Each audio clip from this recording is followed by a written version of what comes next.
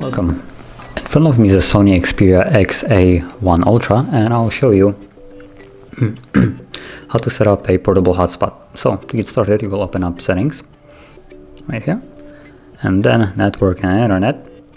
And from here you should find right here tethering and portable hotspot. Just tap on that, and you can go first through portable hotspot settings. So you can customize the name of it, configure hotspot, and here you can basically set a name. So say make it shorter for the ease to find it and in the list. And then you can set a password which you like. Also tap show password so you can see it.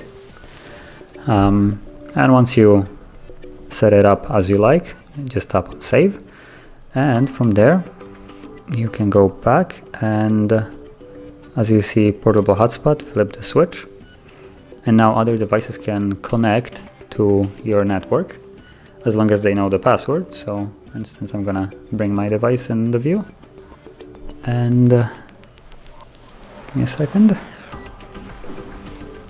And as you can see now, it's visible right here, Sony Xperia XA1, and I could just tap on it and then connect it with the password that was set in there and use the phone's network on a different device. So that's how you connect it. And if you want to disable this, just flip the switch here and it will be off. There also should be setting somewhere here, hotspot. You can also toggle it on and off quickly from the notification center.